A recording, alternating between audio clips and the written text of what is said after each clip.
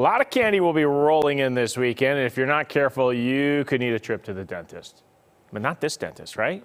Or maybe you should go to this dentist, because our Brett Vickery explains how new robotic technology is making dental work not as scary as you think. The dentist chair.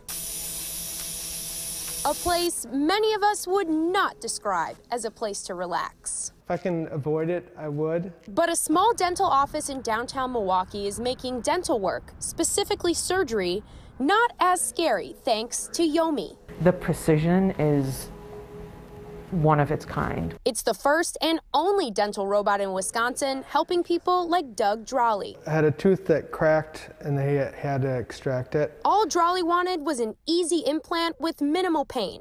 He says with the help of Dr. Cotter and Yomi. That day I went back to work. With the new robot, surgery itself could take only 10 minutes. The time in the office, 2 hours at most, rather than the multiple visits usually required. Dr. Cotter says she's in total control.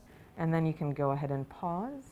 Yomi just keeps things precise. It's a step into the future for dentistry and Wisconsin. That machine is so helpful, and you want things done correctly, and it does it.